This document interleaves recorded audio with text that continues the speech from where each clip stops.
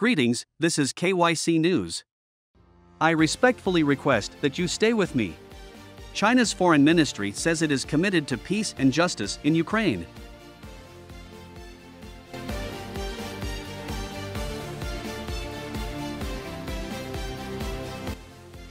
No evidence that a slain official attempted to defect to North Korea, according to Seoul.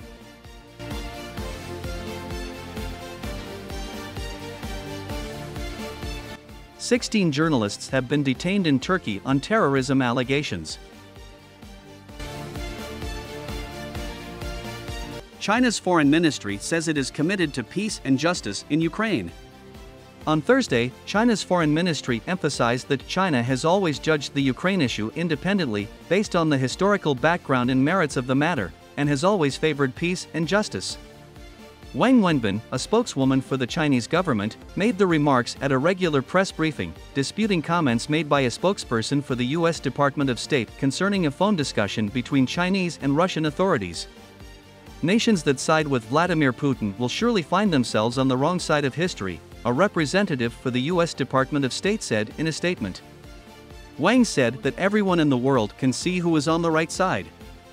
China actively advocated for a common, comprehensive, cooperative, and sustainable security concept and called for the establishment of a balanced, effective, and sustainable European security architecture when the US broke its promises and continued to promote NATO's eastward expansion, plunging Europe back into conflict and confrontation. When the US put gasoline on the fire of the Ukraine conflict, China actively encouraged peace and dialogue, stressing that the international community should back Russia and Ukraine in their negotiations, Wang continued. He stated that China is adamantly opposed to the politicization, instrumentalization, and weaponization of the global economy, and that the fruits of decades of international economic cooperation should not be squandered, much less let ordinary people suffer as a result. No evidence that a slain official attempted to defect to North Korea, according to Seoul. South Korea's new conservative government said Thursday that there is no evidence that a South Korean officer killed by North Korea near the rivals' disputed sea border in 2020 intended to defect to the north, contradicting its predecessor's assessment.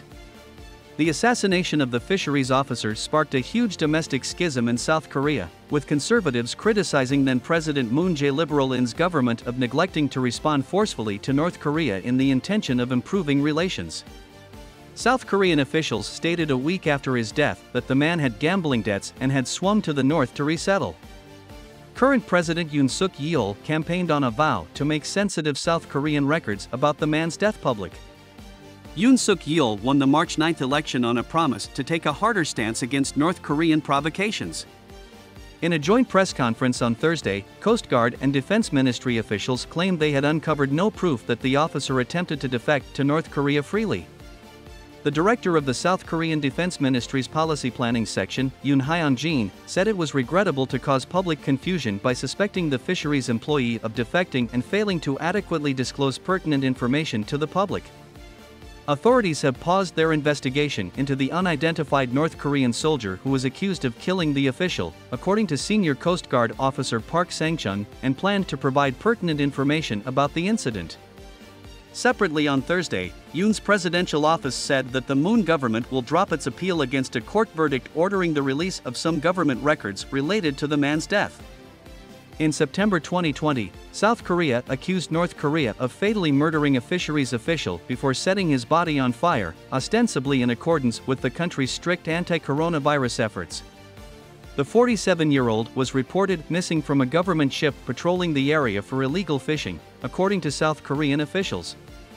Moon's government originally condemned the North's actions harshly, but after receiving a North Korean message containing what it claimed was leader Kim Jong-un's remorse for the incident, its criticism progressively cooled.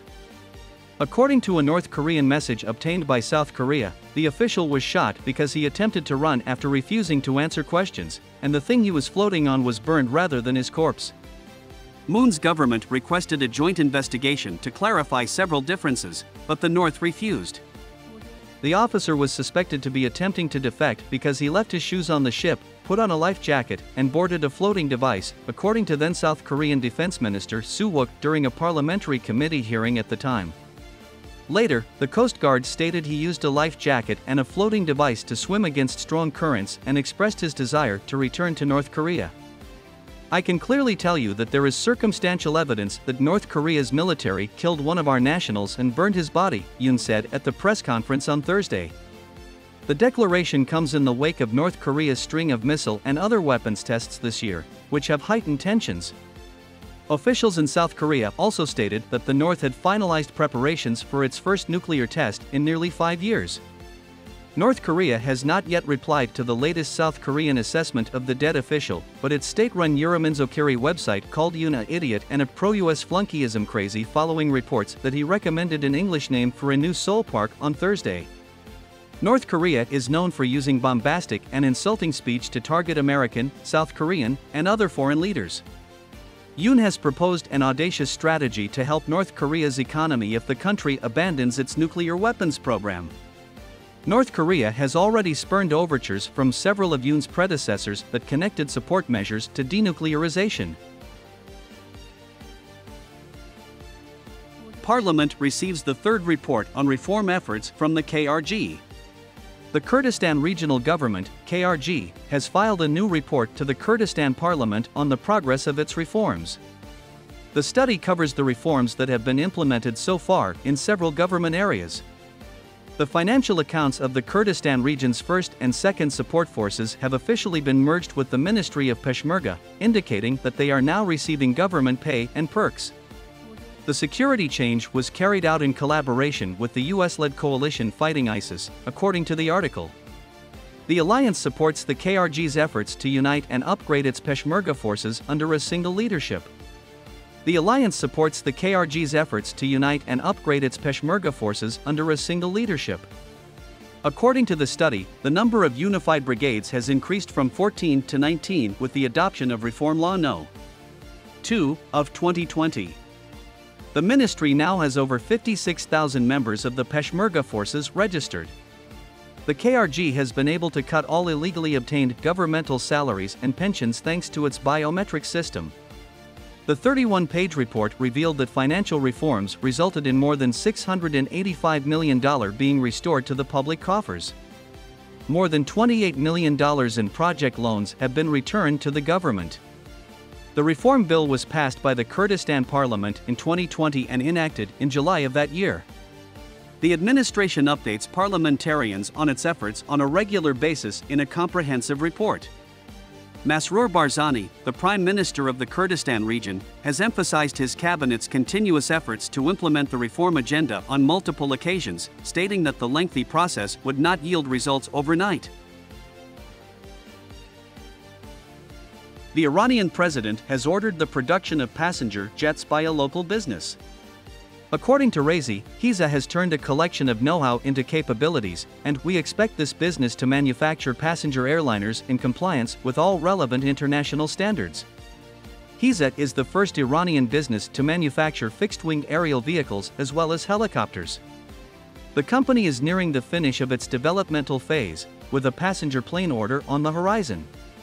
The Kausar fighter jet enablable drone, as well as the Shahid 278, Zafar 300, Shahid 274, and Shahid 285 helicopters have previously been developed by Hiza.